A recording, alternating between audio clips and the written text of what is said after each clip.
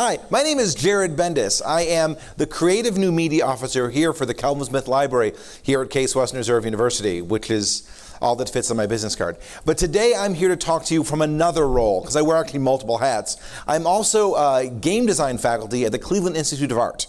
And what's been really fun for me is that over the past few years, the game design program has gone through an evolution.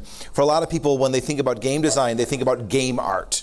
And for many years, that's really what the program was. But the problem is if you're going to major in game art, you should major in not game art. You should major in illustration or animation or other types of things. So we said, how do we evolve this program?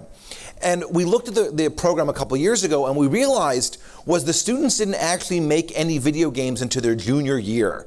It seems a little late to really start working in your major, and even worse, they were only told that they could make these video games in collaboration with Case Western computer science students. Now, don't get me wrong, I'm pretty keen on collaboration, but I want these kids learning their fundamentals earlier. So we said, how can we redesign the program? And we actually, what I'm going to tell you about is sort of the first year of the new program, but we're in the second year of the new program, and it's working just fine.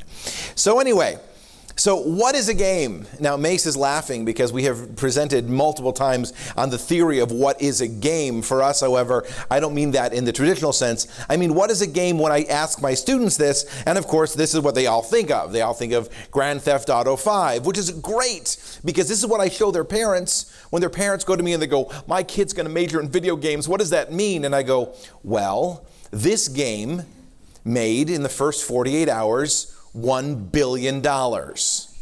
That's how big this industry is. It made $1 billion in its first 48 hours. Now, that's a really exciting number. That means that this is a real industry. That's not a fluke. That's actually what happens. The problem, of course, is it took $250 million to make the game in 2.5 years. See, game design is a team sport. But the problem is you don't learn team sports by just playing team sports. You got to start somewhere. And most teachers, most educators, when they approach these things, they're like, all right, everybody, you don't turn to a third grader and go, all right, let's start with your dissertation. Well, that's what you're going to make. No, so how do we start them slow? We start them a little slow. So I'm like, all right, so how do I get them to go from this to this, right? Let's start really, really easy. Let's go with a nice little small game. So I go, what's in between rock, paper, scissors and Grand Theft Auto 5? And then I thought back to my childhood, which is a long time ago now that I'm thinking about it. And I'm thinking arcade games, when games were games. And some of you are like going, yeah, because you don't make arcade games. There was risk involved here, right? Risk, actual risk, quarters. Quarters, you had to put a quarter in. Can you imagine what our kids today would do if there actually was real world risk involved in their gameplay? Because I mean, there's in-app purchases, but that's just addiction. I'm talking about risk, actual risk. Before these things were slot machines. So we designed a whole new curriculum. Actually designed 2 courses. Right now I'm in the middle of the first semester course. So now the sophomores start making games. In the first semester of their sophomore year, they take a game called Introduction to Games, and that is we develop board games and card games. It was really great because when I polled the audience, they polled the students, why are you here? They're all like, because I want to make video games. I'm like, that's the spring. They're like, oh. But then they all stayed because they like the idea of making board and card games. And we start really, really small. So we start really small, and what we're going to start off here is with the idea of how I teach designing of games. We design the world, the people, the scenarios, and the interactions. And if any of you have been involved with software design, this is the proper way of designing software. You design the world, the people, the scenarios, and the interactions. But I basically narrowed down all of this into one simple sentence. You're a blank and a blank trying to blank. This is it. This is all we teach in game design. Can you put it down in these basic components? It's storytelling, right? You're a blank and a blank trying to blank.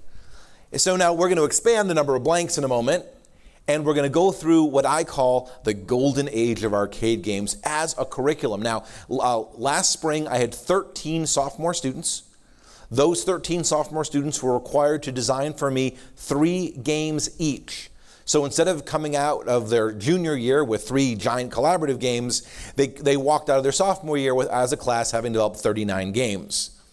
There weren't 39 good games, but then again, there aren't 39 good papers coming out of a class either, but there was some quality stuff. Now, I've actually learned some new vocabulary as I'm in grad school again. I'm getting my MFA in modern dance, and one of the things that you learn is that every time I'm in class, I'm not making a dance. No, it's not a dance. That's not a dance. It's not a dance yet. They use a great term. It's a study. And I love that term because I call them games, but really they're studies. They're fun, they're entertaining, but are they the full-fledged? And that's what kind of makes arcade games fun, especially in the golden age. Because when you look at an arcade game from the golden age to something like now, do they feel like the game? No, they're smaller. They're bite-sized, and they generally were designed by one person. So we start, one last thing. I have to make sure that we don't just talk about art and mechanics. I want to make sure I throw this last slide in before I go on, and that is every game needs balance. And I always throw this in because balance is a fancy word for hope. Every game needs hope. I'm teaching my students to design hope. What keeps you playing a game when you're getting your butt kicked? Hope.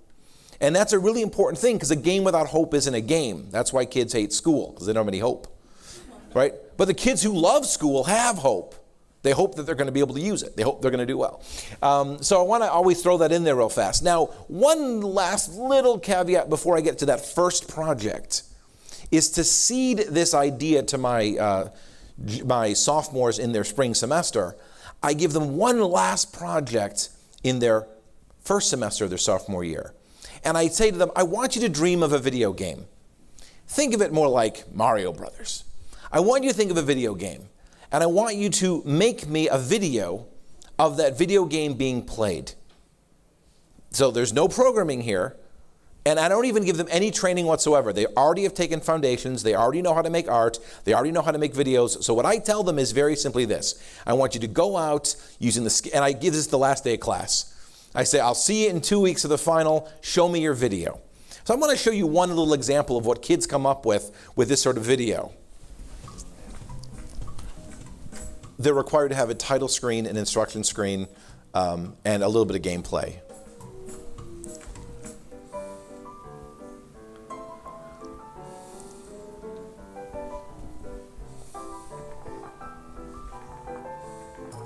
Double jump.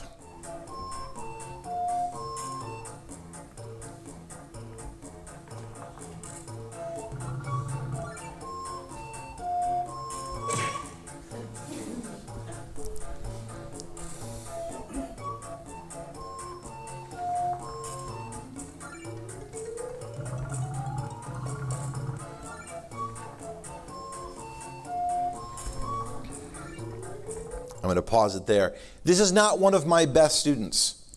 She knows this, by the way. Actually, I'm not saying that in a bad way. Actually, my mostly disappointed in her is that she never made this game. You're not looking at a video game. You're looking at a video of a game that doesn't exist. And that's part of this exercise is I want to make sure you realize we spend a lot of times having these kids visualize what they're going to build before they build it. And even the worst of the videos, which this isn't one of the worst of videos, this is actually one of the better videos. But even the worst of the videos looked like you were watching a bad video game being played. It still felt like you were watching a video game being played. And that meant that they were truly visualizing play. But let's move on to the game. So we start with Space Invaders. That's where we start, right? That's the beginning of like modern arcade games. And let me break it down a little bit. You're a hero. That's you, you're a spaceship. In a world, which is like space, shooting hero projectiles, or bullets, at enemies, the invaders, shooting enemy projectiles, bullets, while optionally or attacking or defending a base, yours or theirs. That's the sentence that my students have to fill out. Here's an example of that sentence filled out. You're a porcupine in the woods, shooting quills at raccoons that are shooting pine cones while defending yourself. So this is Space Invaders. It's what's called a rail shooter. You're on a rail, they're on a rail. You actually never touch the bad guy. Now, here's the funny part. Will Prezi allow me to launch the link properly? So cross your fingers. Are the demo gods with me? It looks like they are. Worst thing you can ever do in front of an audience is play a video game in front of them, so let's do it. Uh-oh.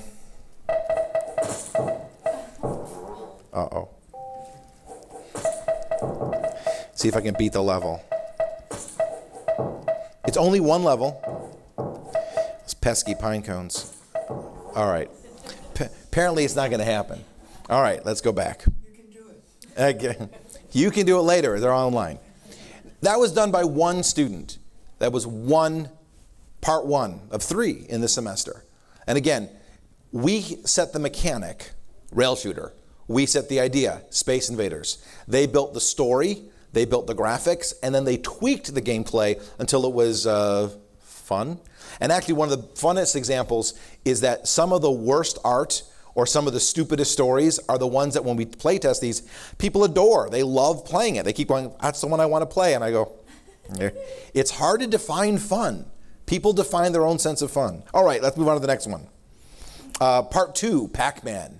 Still the most popular game of all time. Literally, it's like the most popular game of all time. And it was designed by the designer because the designer knew that women traditionally didn't like shoot-'em-up games. So he said, I'm going to make a game that doesn't involve any shooting to attract women to play the game. And it turns out it actually was one of the first gender-crossing popular games. It's what's called a maze chase. In this case, you're a hero in a world with walls, because the walls could be anything. Don't call it a maze, though. Pac-Man's the world's worst. If you can't figure out how to get out of this maze, it's not really a maze, right? Collecting collectibles, which are little dots, while avoiding enemies, which are ghosts, you power up with power-ups, which cause some special ability.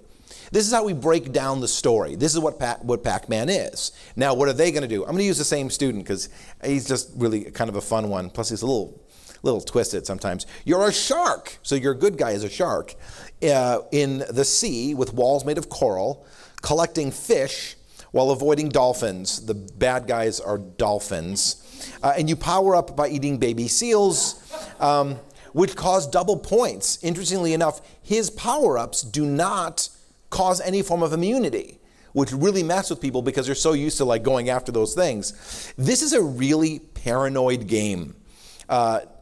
Let's take a quick look at this one. I say paranoid because it really...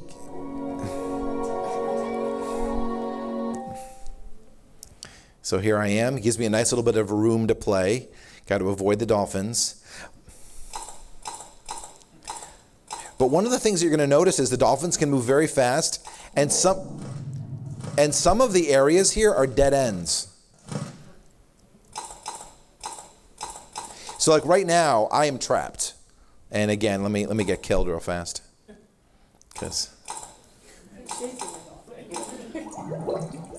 All right, there you go. So we had a variety of these, which we'll get to in a second. But again, this is your standard maze chase, game number 2. Now, I know I'm running out of time. It's amazing how quickly this thing goes, right? Game number 3, I originally envisioned as Donkey Kong, right? Because that really rounds it out, right? You've got Space Invaders, Pac-Man, and Donkey Kong. For some of you are nodding, you're like, wow, they're all my quarters, you know? But Donkey Kong is very linear in some ways, and actually in some ways it feels like a flattened out Pac-Man. If you ever really analyze this, just so you know, Centipede is just Space Invaders with a little bit more room to move. I mean, these games are all really built on each other with different metaphors. So I actually really meant, when I said Donkey Kong, what I really meant was the classic Mario Brothers, which is more of a mini platform with single screen, but the kids really begged, and you know, sometimes you let them, and they really wanted to go Super Mario Brothers. And I let them, which was a terrible mistake, and we will not be doing it again. And for Super Mario Brothers, you're a hero, Mario, trying to reach a goal. Anybody remember what the goal in Mario Brothers is? Oh my God, it's a MacGuffin. Come on, you never say, who cares? None of you are motivated to save the princess. Like you remember that, but that really isn't your motivation. Your motivation is to like get a score, beat your time, right? You're trying to reach a goal, shooting sometimes hero projectiles while collecting a variety of collectibles and avoiding enemies that may or may not be shooting enemies in a world made of platforms. All right, let's keep going. So here's one of my students' work. You're a chef trying to reach a customer. Again, let's really pretend exactly what it is. Trying to reach the end of the level. Shooting fireballs while collecting French fries and avoiding potatoes that shoot nothing in space with platform made of onion rings. I have to point out that with his specifically, bare portion of the onion rings would be dead spots. Now this is the video he had done for me in his fall semester. Okay, come on.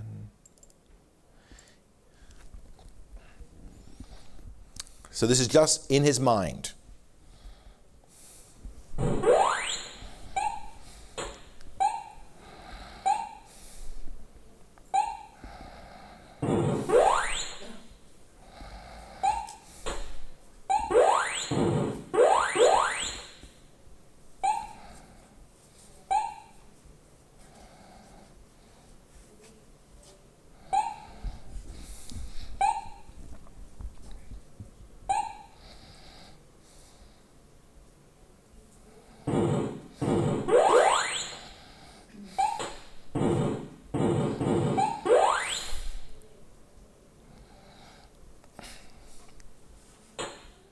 I just have to let it play out because I love the potato wearing the chef's hat.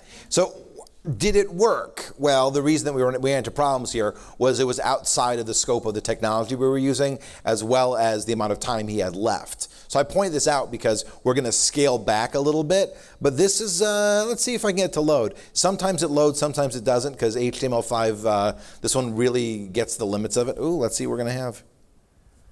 Oh, no background, which makes it really weird. But he did actually draw it, and again, it's very weird when you don't have a background.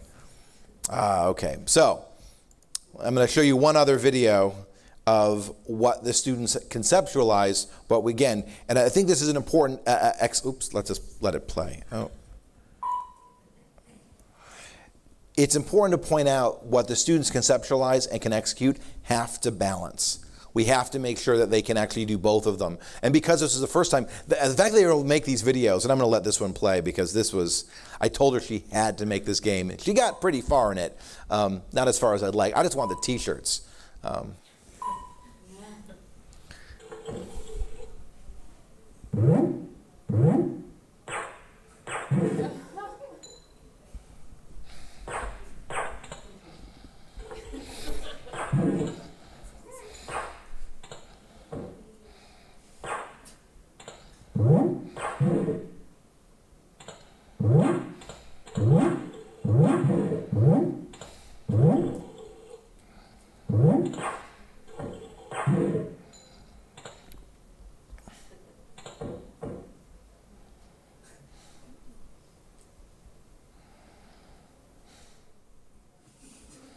So in conclusion,